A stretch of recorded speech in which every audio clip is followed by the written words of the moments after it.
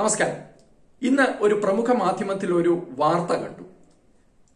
കേരളത്തിലെ നോർക്കയുടെ കീഴിലുള്ള ഒരു പൊതുമേഖലാ സ്ഥാപനത്തിന്റെ ഉന്നത പദവിയിലിരിക്കുന്ന ഒരു വ്യക്തിയുടെ ബാക്ക്ഗ്രൗണ്ടിനെ കുറിച്ച്, അദ്ദേഹത്തിന്റെ വിദേശ ബന്ധങ്ങളെ കുറിച്ച്, ആ വിദേശ ബന്ധങ്ങളിൽ എന്തെങ്കിലും പ്രശ്നമുണ്ടോ എന്ന് അന്വേഷിക്കണം എന്നാവശ്യപ്പെട്ടുകൊണ്ട് നോർക്കയുടെ പ്രിൻസിപ്പൽ സെക്രട്ടറി ഇന്റലിജൻസ് ADGPക്ക്, വിജിലൻസ് ADGPക്ക് കത്തെഴുതി എന്നുള്ളതാണ് ആ വാർത്തയുടെ കാതൽ.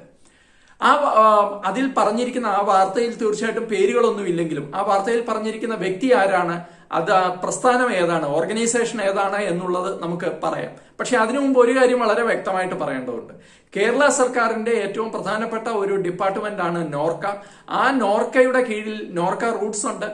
അതിന്റെ കൂടെ ഉണ്ടാക്കിയ മറ്റൊരു സ്ഥാപനമാണ് ഈ പറയുന്ന സ്ഥാപനം.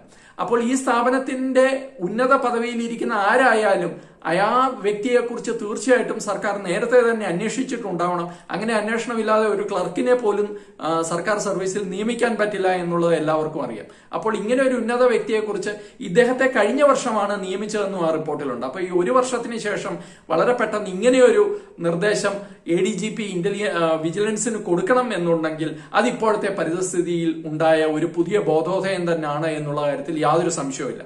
മറ്റൊരു വിവാദം ഉണ്ടാകാതിരിക്കാൻ അല്ലെങ്കിൽ അത് കാലേക്കൂട്ടി തടയാൻ വേണ്ടിയിട്ടുള്ള ഒരുപക്ഷെ വളരെ വീക്കായ, വളരെ ശക്തി കുറഞ്ഞ ഒരു ശ്രമമാണ് കേരള സർക്കാരിന്റെ ഭാഗത്തു നിന്ന് ഉണ്ടായിരിക്കുന്നതെന്നാണ് ആദ്യം തന്നെ ചൂണ്ടിക്കാണിക്കാനുള്ളത്. ഇനി ആ സ്ഥാപനം ഏതാണെന്ന് നോക്കാം.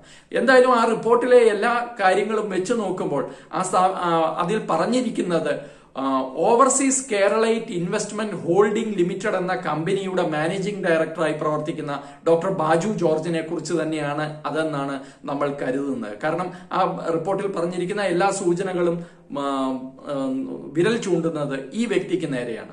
ഡോക്ടർ ബാജു ജോർജിനെ കുറിച്ച് നമ്മൾ വാർത്തകളിലൊക്കെ നേരത്തെയും കണ്ടിട്ടുണ്ട്. ഇദ്ദേഹം കൊച്ചി സ്മാർട്ട് സിറ്റിയുടെ അദ്ദേഹം അതിന്റെ മാനേജിംഗ് ഡയറക്ടർ ആയിരുന്നു. കൊച്ചി സ്മാർട്ട് സിറ്റി പ്രോജക്ട് നമുക്കറിയാം, കേരള സർക്കാരിന് 16%, ടീകോം കമ്പനിക്ക് 84% ഷെയറുള്ള ഒരു ജോയിന്റ് പദ്ധതിയായിരുന്നു. പിന്നീട് അത് ടീകോമിൽ നിന്ന് ദുബായ് ഹോൾഡിംഗ് എന്ന കമ്പനിയിലേക്ക് പോയി. എന്തായാലും ഇതിന്റെ ഒരു ഫേസ് 1 കഴിഞ്ഞപ്പോൾ തന്നെ പ്രശ്നങ്ങൾ ഏറെ ഉണ്ടായി. ഒരു അവസ്ഥയിൽ ഇത് കേരള സർക്കാരുമായിട്ട് ഈ കമ്പനിക്കുള്ള ബന്ധത്തെ പോലും ബാധിക്കുന്ന ലെവലിലേക്ക് കാര്യങ്ങൾ എത്തിയിരുന്നു. എന്തായാലും അങ്ങനെ ഒരു സന്ദർഭത്തിലാണ് മാനേജ്മെന്റ് പെട്ടെന്ന് മാറുന്നത്. ഡോക്ടർ ബാജു ജോർജിനെ വളരെ പെട്ടെന്ന് തന്നെ തികച്ചും അപ്രതീക്ഷിതമായിട്ട് തന്നെ അദ്ദേഹത്തെ മാനേജിംഗ് ഡയറക്ടർ സ്ഥാനത്ത് നിന്ന് മാറ്റുകയും അദ്ദേഹത്തിന് പകരം വേറെ ഒരു മാനേജ്മെന്റ് ടീം തന്നെ രംഗത്ത് വരികയും ചെയ്തു. ഡോക്ടർ ബാജു ജോർജിനെ ഞങ്ങൾ ഈ സ്ഥാനത്ത് നിന്ന് മാറ്റി, അദ്ദേഹത്തിന് ഇനിയും സ്മാർട്ട് സിറ്റിയുമായി ബന്ധമില്ല എന്ന് പത്രക്കുറിപ്പ് ഇറക്കിയതല്ലാതെ എന്തുകൊണ്ട് മാറ്റി, എങ്ങനെ മാറ്റി, എന്താണ് പ്രശ്നം എന്നുള്ളത് ഇന്നേ വരെ ദുബായ് ഹോൾഡിംഗ് കമ്പനിയോ അല്ലെങ്കിൽ അന്ന് ഇതിന്റെ ചുമതല വഹിച്ചിരുന്നവരോ നമ്മളോട് ഇതുവരെ പറഞ്ഞിട്ടില്ല.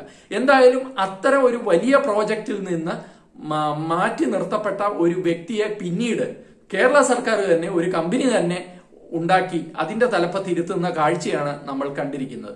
ഇപ്പോൾ overseas Keralite investment holding, Ockhi എന്ന് പറയുന്ന ഒരു നോർക്കയുടെ കീഴിലുള്ള ഒരു പൊതുമേഖലാ സ്ഥാപനത്തിന്റെ മാനേജിംഗ് ഡയറക്ടറാണ് ഡോക്ടർ ബാജു ജോർജ്. ഇപ്പോഴാണ് അദ്ദേഹത്തിന്റെ UAE ബന്ധങ്ങളിൽ എന്തെങ്കിലും പ്രശ്നങ്ങൾ ഉണ്ടോ എന്ന് സർക്കാർ അന്വേഷിക്കാൻ തീരുമാനിച്ചിരിക്കുന്നതെന്നാണ് ഈ റിപ്പോർട്ട് സൂചിപ്പിക്കുന്നത്. ഓഖി എന്ന് പറയുന്ന ഈ ഒരു പ്രസ്ഥാനത്തെ കുറിച്ച് 1-2 കാര്യങ്ങൾ കൂടി. ഈ പ്രസ്ഥാനത്തെ ഇതിന്റെ ഡയറക്ടർ ബോർഡ് ഉണ്ട്. അതിന്റെ വെബ്സൈറ്റ് എടുത്ത് നോക്കിയാൽ നിങ്ങൾക്കും കാണാൻ പറ്റും. അതിന്റെ ചെയർമാനായി ശ്രീ പിണറായി വിജയൻ, സംസ്ഥാന മുഖ്യമന്ത്രിയാണ്. മാനേജിംഗ് ഡയറക്ടറാണ് ഡോക്ടർ ബാജു ജോർജ്. അതേപോലെ VO മുസ്തഫ, അദ്ദേഹം നോർക്ക റൂട്ട്സിന്റെ ഡയറക്ടറാണ്. അതേപോലെ ഓഖിയുടെ വൈസ് ചെയർമാനായിട്ടാണ് അദ്ദേഹത്തിന്റെ പേര് അതിൽ കാണുന്നത്. വേറെ 2 IAS ഉദ്യോഗസ്ഥന്മാരും ഇതിന്റെ ഡയറക്ടർ ബോർഡിലുണ്ട്. ഈ പ്രസ്ഥാനം എന്തൊക്കെ പ്രവർത്തനങ്ങളാണ്, കഴിഞ്ഞ വർഷമാണ് രൂപീകരിക്കപ്പെട്ട, എന്തൊക്കെ കാര്യങ്ങളാണ് ചെയ്തിട്ടുള്ളത് എന്ന് നോക്കുന്ന സമയത്ത് എന്തായാലും ഇന്റർനെറ്റിൽ പരതുമ്പോൾ കാര്യമായ ഒന്നും നടന്നതായിട്ട് നമ്മൾ കാണുന്നില്ല. കഴിഞ്ഞ ജനുവരിയിലോ മറ്റോ ഇതിന്റെ വെബ്സൈറ്റ് ഉദ്ഘാടനം നടന്നു എന്ന വാർത്തകൾ മാത്രമാണ് ഈ പ്രസ്ഥാനവുമായി ബന്ധപ്പെട്ട്, ഈ ഓഖി എന്ന പ്രസ്ഥാനവുമായി ബന്ധപ്പെട്ട പ്രവർത്തനങ്ങളുടെ പട്ടികയിൽ കാണുന്ന ഏക ആക്ടിവിറ്റി. റെസ്റ്റോപ്പ് എന്ന പേരിൽ ഒരു കേരളത്തിലെ റോഡുകളുടെ സൈഡിൽ വിശ്രമ കേന്ദ്രങ്ങൾ ഉണ്ടാക്കുന്ന ഒരു പദ്ധതിയെക്കുറിച്ചൊക്കെ ഇതിൽ പറയുന്നുണ്ട്. അത് എത്രത്തോളം മുമ്പോട്ട് പോയി എന്നുള്ള കാര്യത്തിൽ യാതൊരു സൂചനയും ഇതിനകത്തില്ല. പക്ഷെ ഏറ്റവും ശ്രദ്ധിക്കേണ്ട ഒരു കാര്യം, ഈ ഓഖി എന്ന് പറയുന്ന ഈ കമ്പനിക്ക് അതിന്റെ പെയ്ഡ് അപ്പ് ക്യാപിറ്റൽ 1 കോടി രൂപയാണ്. അതേപോലെ തന്നെ അതിന്റെ ഓതറൈസ്ഡ് ഷെയർ ക്യാപിറ്റൽ 10 കോടി രൂപയാണ്. ഈ 1 കോടി രൂപ കേരള സർക്കാർ തന്നെയാണ് നോർക്ക വഴി ഈ ഓർഗനൈസേഷനിൽ കൊടുത്തിട്ടുള്ളത്. കാരണം സർക്കാരിന്റെ സ്ഥാപനമാണ്, ലിമിറ്റഡ് കമ്പനിയാണ്. പക്ഷെ ഇങ്ങനെ 1 കോടി രൂപ മുടക്കി ഇതുപോലെ വിവാദങ്ങളിൽ പെട്ടിരുന്ന ഒരു വ്യക്തിയെ മാനേജിംഗ് ഡയറക്ടർ ആക്കിയിട്ടാണ് ഇങ്ങനെ ഒരു പ്രസ്ഥാനം കേരളത്തിൽ ഉണ്ടായത്. കേരളത്തിൽ ഇപ്പോൾ കഴിഞ്ഞ കുറെ ദിവസങ്ങളായി സ്വർണ്ണക്കള്ളക്കടത്തിന്റെ പേരിൽ പൊട്ടിപ്പുറപ്പെട്ട വിവാദങ്ങൾക്കിടയിൽ പലരും ചൂണ്ടിക്കാണിക്കുന്നത് ഇത്തരം കുറെ കമ്പനികളുടെ ഫോർമേഷനാണ്. ആർക്കൊക്കെയോ ഫേവർ ചെയ്യാൻ, ആർക്കൊക്കെയോ ജോലി കൊടുക്കാൻ സർക്കാരിന്റെ ഫണ്ട് ഉപയോഗിച്ച് പിൻവാതിലിലൂടെ പലരും ഉന്നത പദവിയിലെത്തുന്ന ചില ഒരു കൃത്യമായ ഒരു മാതൃകയാണ് ഇത്തരം കാര്യങ്ങളിലെല്ലാം നടപ്പാക്കി വരുന്നത്. അതുതന്നെയാണ് ഓഖിയുടെ കാര്യത്തിൽ നടപ്പാക്കിയതെന്ന് സംശയിക്കാനുള്ള എല്ലാ തെളിവുകളുമാണ് ഇപ്പോൾ നമ്മളുടെ മുമ്പിൽ ഉള്ളത്.